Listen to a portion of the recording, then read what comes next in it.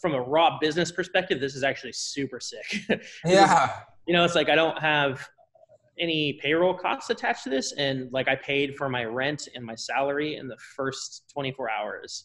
And so Hello, friends. Today we have the honor of interviewing Max from Narrative Coffee in Everett. So Max actually first approached us through our Facebook group and actually shared with us some insights about how he was able to kind of change things around. But I'm not going to spoil that for you guys. So now actually let's just welcome Max. Welcome, Max. Hey, thanks, man. Thanks for having me. I appreciate it. Yeah, so it was really actually inspirational when you actually shared with me that you were repurposing some of your products to be able to sell back to the mass market in effect to the whole COVID-19 thing. So why don't you tell me a little bit more of a story of how you started your coffee bar, and when this whole COVID-19 thing hit, like what was your mindset like? Yeah, totally. So I guess the start of our coffee bar, we had a pop-up shop in kind of a park in downtown Everett. We launched that on July 4th, 2016. And that we did that for a few months, and then I found a brick and mortar space. I've been kind of looking, and spent forever trying to find a good spot, and finally found one that was perfect. And it's really, really beautiful. I mean, I can kind of show you a quick little view. It's like Wow, what it looks like now. beautiful. So, I walked it by the space, like, man, this is incredible. Got to have it, And so we started kind of doing the build out process, and got open in June of 2017. So like 11 months. Yeah. Yep. So kind of we do specialty coffee. We do like a multi-roaster coffee bar model. And so the idea with that was just to introduce Everett to specialty coffee and kind of build a culture here that hadn't really been established yet. So Everett's kind of a working class town.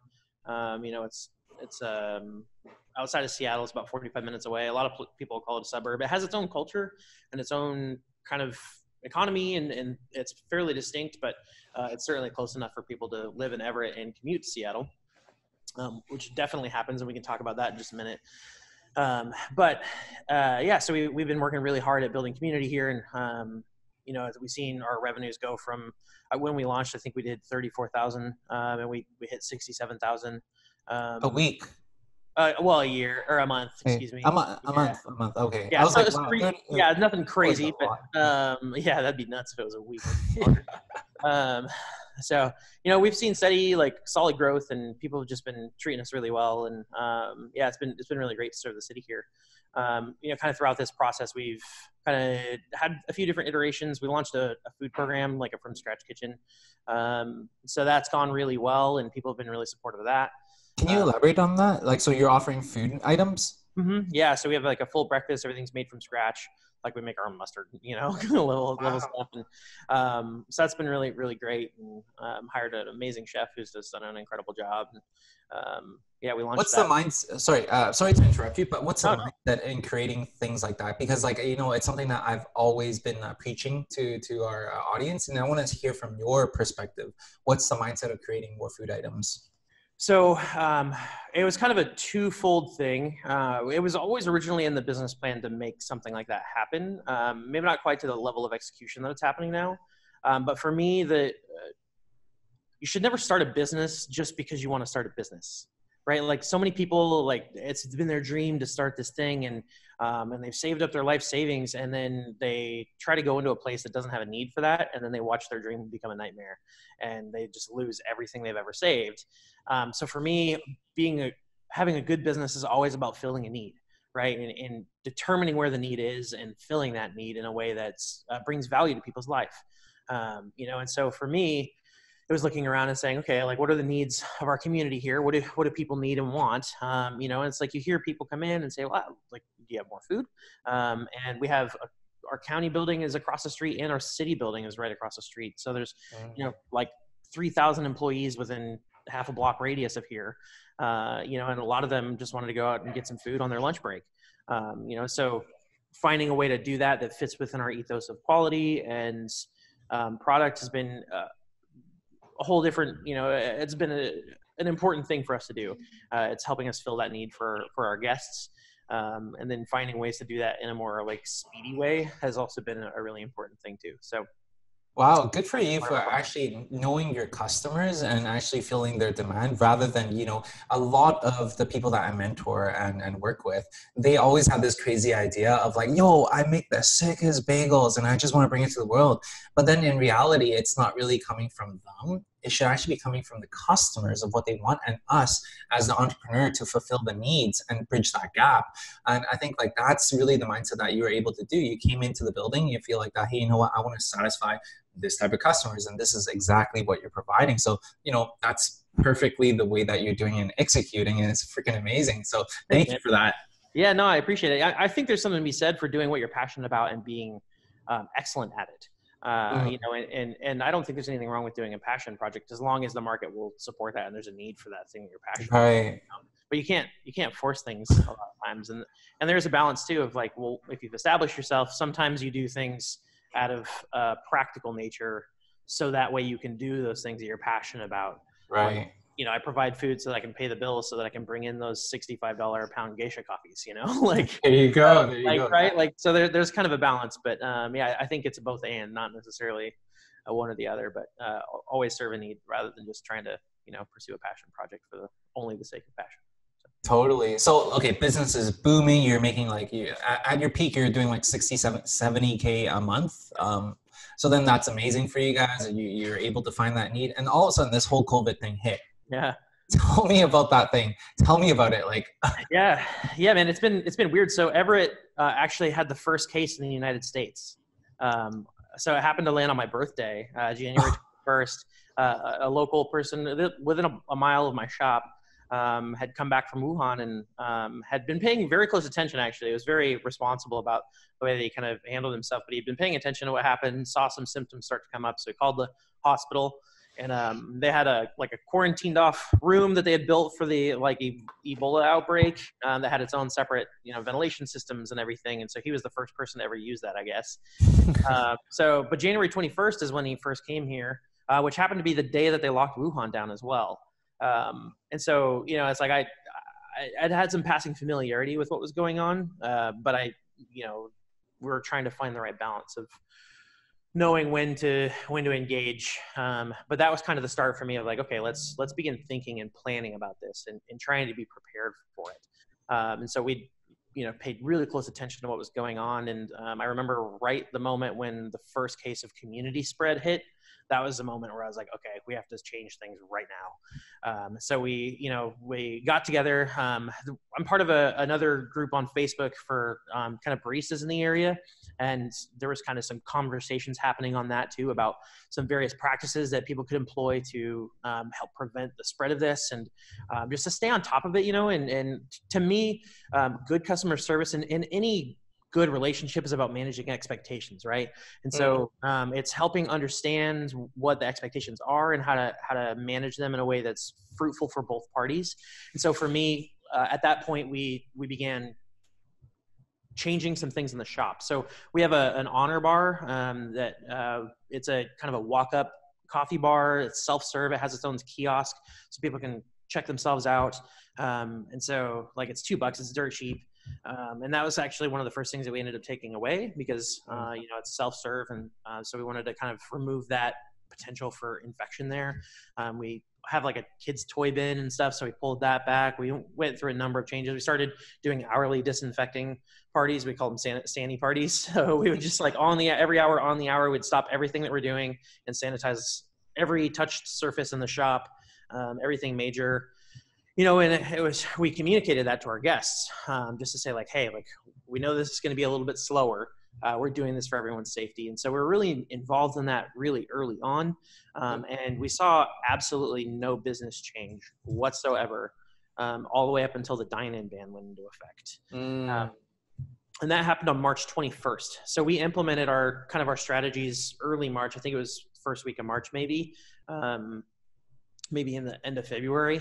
And we were planning for that. And so we'd seen whenever Amazon and a lot of the tech companies, they sent their employees to work from home. So a lot of people stopped commuting into Seattle. And so, the folks that live in Everett but do commute to Seattle, they were now around. And so they were coming out to support us. and they knew that it was okay for them to be here because, you know, we'd taken a lot of extra steps, trying to pay attention to what was going on. So that was really critical, and I think really helpful for our guests, and it helped us maintain our kind of revenue streams, while I saw a lot of other places not able to do that. And I don't think that there's necessarily anything that, like, it was because we did these things, but there's certainly an element of luck as well. But just No, being not on like, top of it and paying attention certainly didn't hurt. So totally. And that's something that I really want to commend you on, is the fact that you overly communicate. And I think that's such a big thing, when it's like managing people's expectation is such a big thing. And like, you know, thanks for bringing that up. And you're definitely on the front end of the bus for sure on this whole thing, because a lot of people, they're oblivious. They're not really listening to these things because they have this kind of like confirmation bias that, hey, you know what, things will be fine. I'm not really being open to see what might possibly happen. And for you to take the precaution to actually sanitize every single hour, not only does it really help with the situation, but also it also shows the guests and gives them the confidence to come and dine in at your place, which when things are going south, they feel confident that, yo, man, Max knows his stuff, like he's going to take care of us. And that's the type of stuff an entrepreneur needs to do, is to adapt to every single situation. And you know what, like, just want to commend you for that, like, thanks, man. Yeah. forefront of this whole thing. That's awesome. Yeah. So okay, now that you know, prior to closing, you guys are still doing fine, and then all of a sudden, you know what, you get slammed with the hammer. What's happening? Yeah. So the governor dropped his it was a Sunday night. He announced that the next day he was going to enact a dine-in ban, preventing people from dining in locations anymore. And 80% of our guests stay in the cafe. So, you know, realizing that was going to be happening, we pivoted immediately. So Sunday night, you know, he had a press conference. I left my house, drove into the shop, and started getting it ready to do curbside pickup, and kind of get ready to pivot for that. So we immediately were ready to go. I made like some little janky kind of signs that were like pickup signs. I texted the mayor's office and was like, hey, can I like convert a couple spaces in front of the shop, like parking spaces, into curbside pickups? And they just said, absolutely, yes, whatever you need to do, just do it. So they were super supportive for that. So we did that. And then, we literally launched curbside that next day. Wow. You know, and so we changed our POS system in January over to Toast, which is kind of I don't know if you have it up in Canada or not, but it's got a really nice built-in online order platform. So we were kind of tentatively launching that previously, but we hadn't like really hit it hard. So everything wasn't quite dialed the way that I wanted it to be, but it was one of those moments where it's just like, you know what, like, we're going. So we just hit it hard, and people were really supportive. And so we worked through that. And that first day, you know, on the Monday, we had a normal day. It was even a little busy for a Monday, which was really amazing. But then on Tuesday. What was your mindset like when that hammer hit? Was it like, oh, damn, like I'm gonna, you know what, let's just shut down, let's just see this whole thing blow by? Or were you like, oh damn, like how can I take care of my guys? Like how can I pay rent? So we'd had a staff meeting previous to that, and kind of had conversations about what our overall plan was, you know. So before we, you know, launch all those kind of changes to our guests, we'd had that conversation with our staff, right? And just like, hey, like, this is kind of this is our overall plan, right? So we had a plan of attack that wasn't based on necessarily governmental decrees or anything like that. You know, our plan had 7 steps in it. And toward the back end of those steps was closing down the lobby anyway. So this was already on our mind. This was something we were prepared and ready to do. And we were mentally okay with the idea of it. And I knew that our staff would be okay with kind of being open and continuing on. But we obviously wanted to make sure that our staff was being taken care of during that time, and felt okay and comfortable. So it was kind of constant check-ins and making sure everybody was doing okay, you know, and kind of touching in with people and seeing how they were feeling at any given point in time. You know, I've got a crew of 10 people, you know, so it's really important for me to stay in touch with each of them and figure out kind of how they're doing and where their head's at, and everything. So that really helped. So having that kind of, knowing that staff was okay was good. But and doing those frequent check-ins was helpful, because there was a point where people started being more uncomfortable. And that was kind of what ended up driving our decision. We actually closed down the shop. But that actually happened toward the end of the week. So Monday, business was as usual, basically, but we launched this curbside pickup thing. And then Tuesday was slow. It was a very slow day. We were down about 50% on Tuesday. And so I was like, okay, I got to be ready for things that I would rather not be doing right now. And so that was kind of the moment where I started preparing, like, it might be necessary to, depending on how the rest of this goes, kind of lay some folks off while they have the support from the government, and getting things taken care of. And then we can kind of see how things go. And so that was kind of the moment where I started having that kind of thought and plan. And, you know, I talked with my managing staff, and we were all kind of aware that that might be a possibility. And so we were, you know, keenly on top of it. But that was the moment where I was like, okay, this might need to happen. And kind of the rest of the week stayed relatively slow. So by Thursday, I think I had walked through the numbers. I, you know, modeled out our financial position to see where we were at with our cash flow, with our, you know, our cash basis, and just to see what our buffer looked like. You know, we had a decent year in 2019, and so that gave us enough buffer where I knew that we could close up if we need to. I could pay all my staff. I could make sure that they're all taken care of. Still have plenty of money to pay for rent and that sort of thing. So we're trying to find that like careful line, and just know where we were at financially, so that way we can make wise decisions in that regard. Okay, I want to pause you right there, because you're doing everything by the textbook. And who is there anyone that you follow to have these business acumen? Because it's really like up there. I'm not even kidding you. And I appreciate that. I wouldn't say I necessarily like follow anyone in particular. I have a couple of business mentors, and they've always been super helpful. But to me, you know, coffee is my passion. It's what I love, and it's a craft. But since I've become a business owner, running a good business is also one of those things. And just having a good understanding of like keeping this place in good health and always being prepared, you know. Like I grew up in the Boy Scouts, so, you know, the motto is always be prepared. And so just thinking careful planning, and, you know, you plan for the worst and hope for the best has always kind of been my general hope. Right. So, you know, it's like you can only control your own controllables, right? So you have to pay attention to what's going on around you that are uncontrollables that might impact your controllables, and you have to make those decisions based on what you have control over.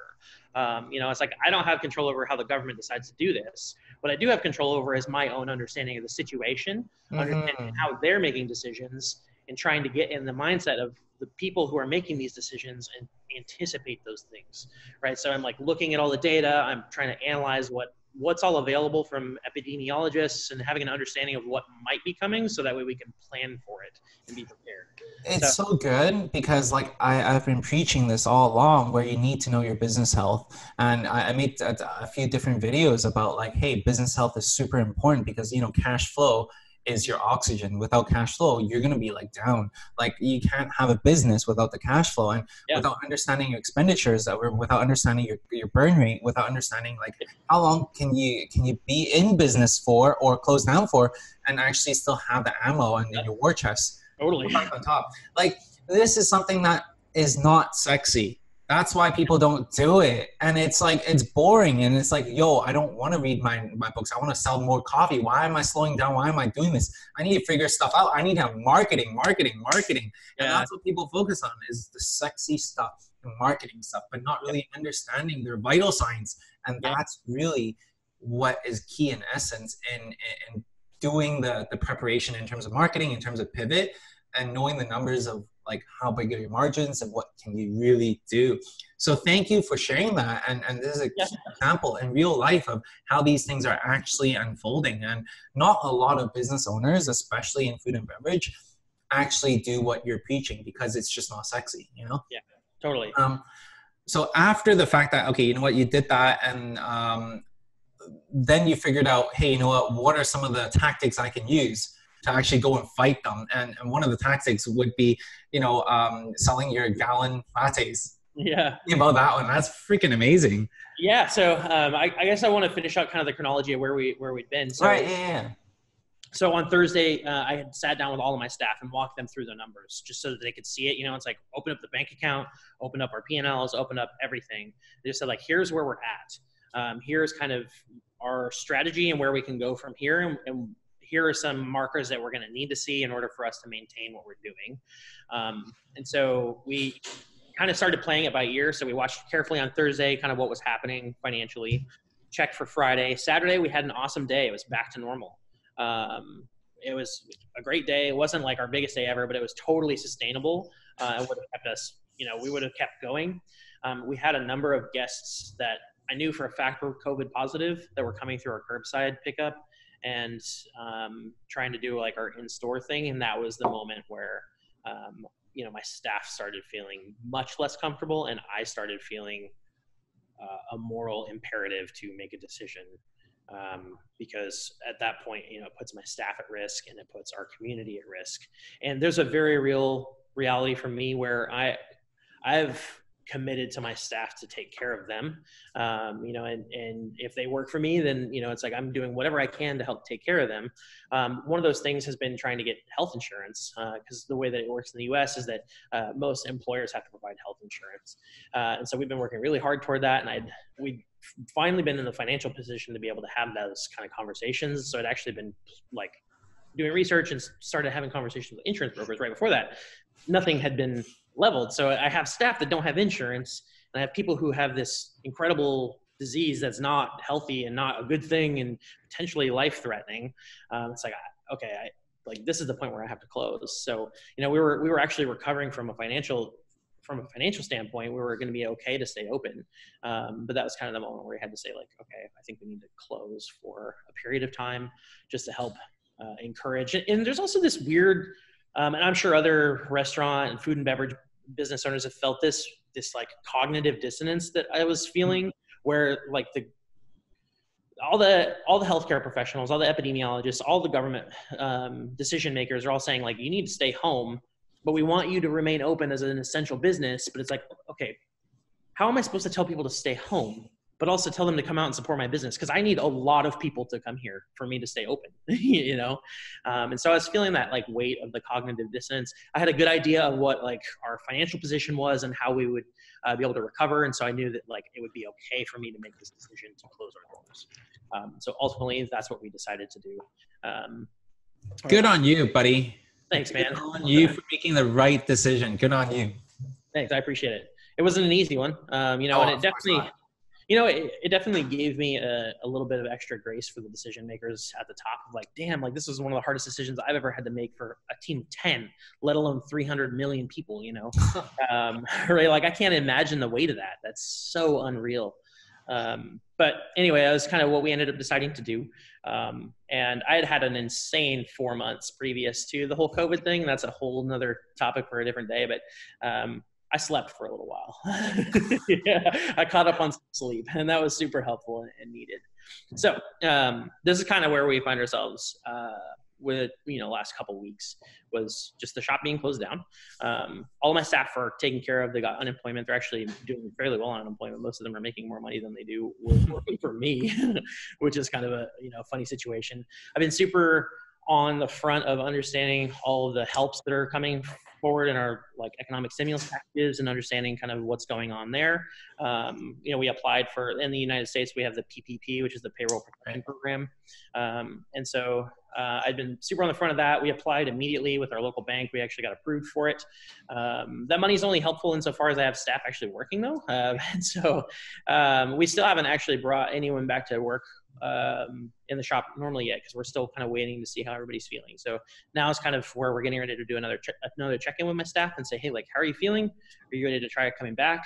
If not, we have some potential options for how we might pivot. But in the meantime, we started doing this half-gallon latte thing, essentially, where I'm making just a ton of lattes, selling them in the half-gallon portion sizes. And so I launched that, this will be my third batch, so I launched it 2 weeks ago, essentially. I expected 25 to 30 orders. It's like the price points of them aren't exactly cheap. It's $22 for our basic one, and then up to $33 for an alternative milk one. Wow. So, it's not exactly cheap. So I kind of expected that, we would maybe sell 25 or 30 of them for folks that were just like diehard and just wanted to support us. We sold 100 in the first 4 hours. 100. 100 in the first 4 hours. Overall, the first day I launched them Friday or Thursday night. And so by the time 24 hours had rolled by, we'd sold like 140 of them. All in all, we sold 157 for the first run. So I was up literally all night on Friday making lattes. I slept on a couch at the shop for like 2 hours and just was literally making nothing but lattes for that entire time. That's even better for you guys, actually. Yeah. Higher ticket costs and it's grab and go. Yeah, totally. So it's actually from a raw business perspective, this is actually super sick. Yeah. It's like I don't have any payroll costs attached to this, and like I paid for my rent and my salary in the first 24 hours. And so the next subsequent rounds have all just been making up that money that we'd lost in March. We took an $18,000 loss in March. Just with the way everything happened, we actually did a bathroom remodel and starting in January that took it was supposed to take a week and a half and ended up taking 2 months, but we finalized that in March. And so that payment came out in March. And so that was like a huge thing. And then obviously we had a short month. And so, it's just all of those factors combined to be a loss for March. So, it's like I'm trying to recover that. And my goal for this year has been to hit 10% profit margin. We hit 6.5% last year. So, 6.62. But my goal is to hit 10% this year, which is like the golden standard for food and beverage industries. And I really want to hit that this year. And so I am not slowing down on that goal. It's like, we're going to hit that. Whether, I don't care how else everything shakes down, we're going to hit it. So that's kind of been my goal. And this has been really helpful for that end. It'll put us in a better position to take care of our staff and do those things that we've been hoping to do. How sustainable is this half-gallon thing for you guys? Like, does it have that same kind of gas and steam right when you began? Is it like recurring? So far, yes. I'm getting ready to kind of put them all out again. I can follow up with you and let you know how this next round goes. Right. The second week's worth. So I think of them in terms of like a week. Because we only do 1 day pickup and 1 day of delivery. It's on Saturdays, so that way I have time to do other business things. It's like all sorts of things. There's a number of opportunities that are showing up too, so trying to look into those opportunities and make wise decisions on those if needed. So it's like there's a lot of business things going on, keeping track of all the government things that are happening and applying for loans and grants and all those things. So like having to do all those things. And I'm also involved in our downtown association. So volunteering for that and staying up on meetings with that and helping the board, do things there. And so I need to leave space for that. Plus I have kids and a family and, so it's like, this has been really helpful from a sustainability perspective in terms of putting all of my work onto a couple big moments, and it allows me to have flexibility throughout the rest of my schedule, so I can come in and prepare these drinks whenever I want. But then I just need to be here during the pickup window and then for deliveries. So, and then it's been amazing for deliveries. We've had our chef actually, she's volunteered to just help go do deliveries, and my wife has been doing deliveries too. And so people have just been super supportive and willing to come help, and it's been awesome. So. Yeah, that's amazing. I think you have it dialed down, and the fact that you didn't give up. A lot of actually business owners, especially food and beverage, they kind of give up and they just kind of throw the towel in. Yeah. Because they feel like there's nothing they can do, and it is in a very dire situation where when things close down, they're like kind of. There's two types of people that I've seen, like those that put in their towel and just be like, "Yo, there's nothing I can do," and the other type that's like you, like Canlis. Marking them, and they're like, these guys are like actually adapting to the model. Rules of the game have changed. Yeah, you need to adapt it. That's the only thing. And business is all about problem solving anyways to begin with. So you know what, and just understanding the rules and playing within it or even outside of it is the best chance of survival for that matter. And that's amazing that what you're doing right now, just keep everything afloat and having the right spirit. Do you have any kind of final words to our audience and something that you want to share, an actionable tip that you're like, yo, this is like good stuff? Yeah, man. So the thing that I've been thinking about lately is I kind of think of it as like the law of conservation of mass, right? Like mass never disappears, it just changes. I think about the same thing with needs, right? Like the law of conservation of needs. Our guests' needs are still there. They've just changed shape a little bit.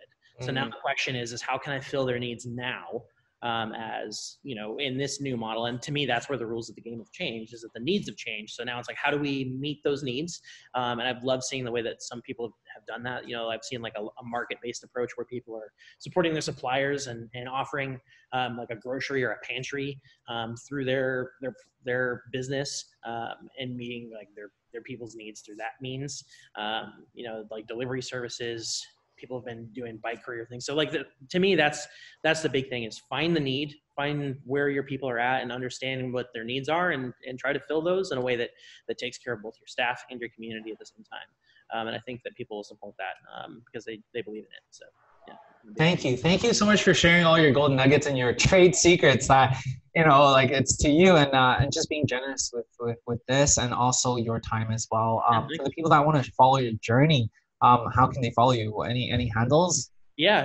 On Instagram, our business is narrative.coffee. That's also our website, narrative.coffee. Takes you right to our website. We're on Facebook, Narrative Coffee, Twitter, that as well. My personal handle, Maxwell A. Mooney, across all the platforms.